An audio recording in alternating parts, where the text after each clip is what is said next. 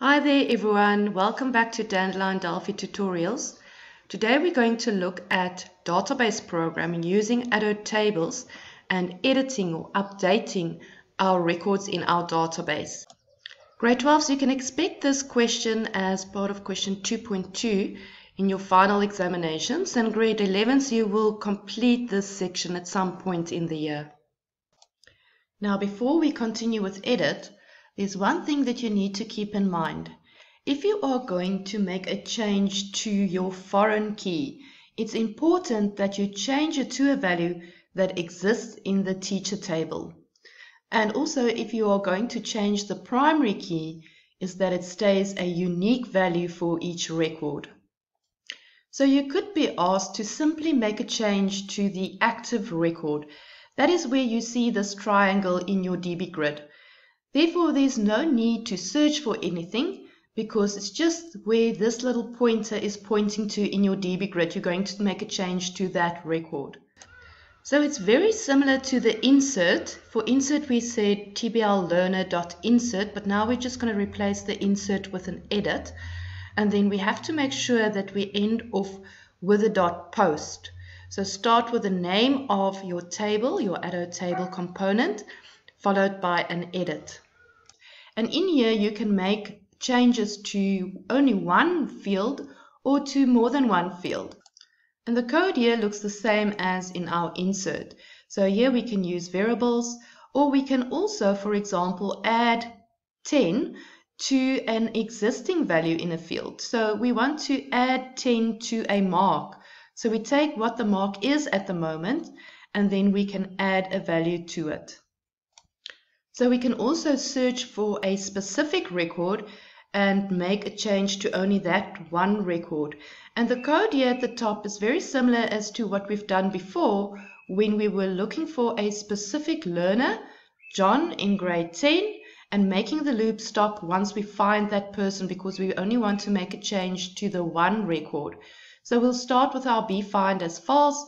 We have our .first and while not end of the table, and then our next just before the end of the while.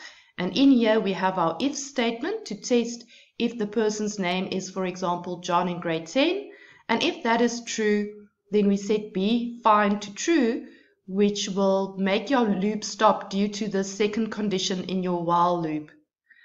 And then we have on the inside of the if statement the edit and .post, with a change that we had to make to that learner's record. But it is also possible to make a change to multiple records, still using my loop, but you will see this time I don't have the bfind condition because I don't want my loop to stop because I will find many grade 11. So let's say there was a mistake overall, everyone's getting 10 marks extra for grade 11s. I have my loop here with the .first, the while not end of table.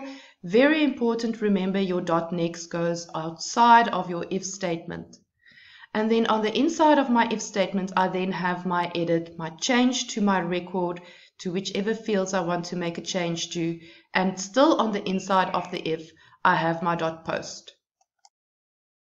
This is again your time to practice, so make sure that you have the Dandelion Delphi files. If you have downloaded them before, we're just going to continue in the ebooks program. Inside of the addo tables folder, you will find the ebooks folder where you can practice this activity. So try the menu change active. So we're going to make a change to the active record. And remember, the wording dialog box referred to an input box in an exam. Press pause, try it yourself, and I'll show you the memo. So here is my input box, getting input from the user for the amount paid. And I have my edit and my post, and in between these are the fields that we're going to make changes to. So the register class, we were asked to just hard code it as A. Make sure that you put inverted commas around the A. And then the question said that the teacher ID must be equal to the last teacher in the table TBL teacher, and that the number of records and the ID number of the teachers correspond. So we could use just .record count. It would also be possible to have a TBL teacher.last and then assign that teacher ID field to the username's teacher ID field. This here is our foreign key, so we have to make sure that it's getting a value from an existing field or value in the table TBL teacher. And then the Wi-Fi was set to true.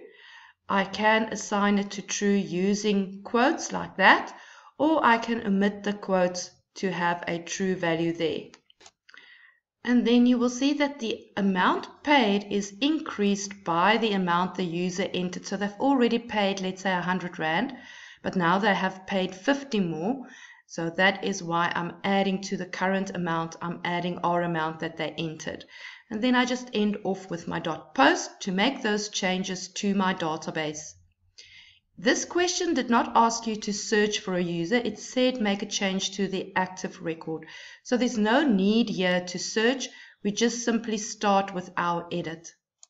Just before we continue, the next question is asking you to click on some buttons to ask the user if they are sure they want to make some changes.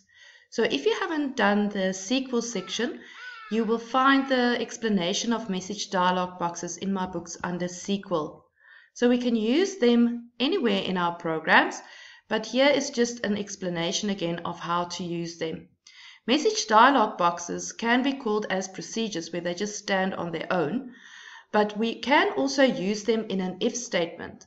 So I can say if the message dialog box, and then the first argument here, that is the wording that will appear here on the message dialog box. Then a comma, then I put there empty warning or empty information. Now this empty means message type, and that is what determines the message at the top here as well as the icon that will be placed on this message dialog box. Then a comma, and my third argument here goes in square brackets. And this is what determines the buttons that appear on this message dialog box. So MB stands for message button, and I'm going to have a yes in this example and a no button, and that is how these two buttons appear on the message dialog box. And then you can just put a comma 0 there at the end as it needs that fourth argument. Now if I use this in an if statement and I say equals to MR yes, that means message response yes. So that means that if they clicked on the yes button, then I want to do the following. I can also put there MR no, but this response here will need to match with one of the buttons that you have placed on the message dialog box. So if the person clicks on the yes button, then continue with the code that follows your if statement. Go to the menu, change teacher, try it yourself, press pause, and I will show you the memo as soon as you're done. So here I'm using the input box to get input from the user for this user's surname. And I always just put a default value there as per the screenshot of the example of output in the paper, as it speeds up my processing of my program. So I'm putting in Murphy here. I'm using a Boolean variable set to false to make my loop stop when I find this user. So I will continue to loop while bfind is false. And then I have my usual dot first while not end of the table. Very important that you have your dot next just before the end of your while. My if statement here is looking for the grade 11 learner with this surname, and if I find it, I'm going to set bfind to true. Then I follow that with my message dialog box in an if statement to ask if the person wants to make a change to this user. Now, since I have found in our example Murphy, if I display TBL username names, I'll be displaying the name of Murphy, because currently, while I'm looping, Murphy is the current active record. I've used empty error and then yes or no. The empty error, you could also use empty information or empty warning, as the question did not specify which one you needed to use. And if their response is yes, so they've clicked on the yes button, so I'm testing here if it's equal to MR yes, then I'm going to start editing. There's my edit and there's my post, and I'm only making a change this time to the foreign key, which is the TBL username's teacher ID field, and I'm setting that to the active record of TBL teacher, making use of their ID field there. And then I've just added here at the bottom that if I did not find this person in my while loop, then I will display a message displaying the input from the user back to them and say, I have not found this person. Here's the last menu that you can practice for edit. So press pause and I'll show you the memo soon. I will have to loop through the table since I want to make a change to all the records. So I have my TBL username.first, while not end of the table, and my .next. And on the inside here, I start with my edit and end with my post. And I was asked to change the grade, so everyone has passed this year. It's been a wonderful year. So we are going to take the grade, the existing grade, and add 1. At this point now, all the grade 11s would be grade 12s, grade 10s will be 11s, and we will have no grade 8s, and all our grade 12s would have been changed to grade 13 since they're still inside of my database. But at some point in the next lesson, we'll delete those learners. And I was asked to then add a random amount to the amount field of what they have paid. So I'm using random range, a value from 0 to 650. Remember, random range excludes that second number.